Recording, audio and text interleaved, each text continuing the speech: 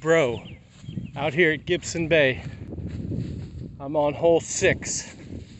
Long par 4 into the wind, driver, back from the back tees to the fairway. Not my best drive. Had 146 pulled a 9-iron. I'm missing my bro out here today. It's fucking gorgeous.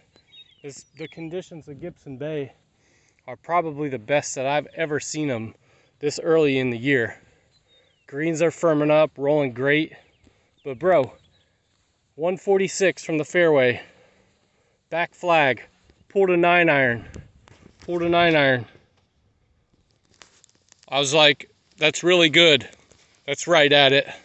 We'll see. Then I started getting this feeling like, oh bro, that's in, that's right at it. Walk up to the green, don't see anything. I'm like, okay, that's gotta be in. Walk up to the flag.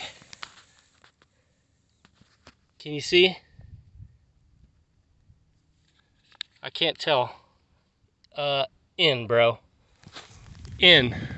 Eagle. That's the farthest hole out eagle I've ever had. Ever. In my 20 plus years of playing golf. 146 9-iron. Mizuno, let's go, baby. Let's do this. Let's finish strong.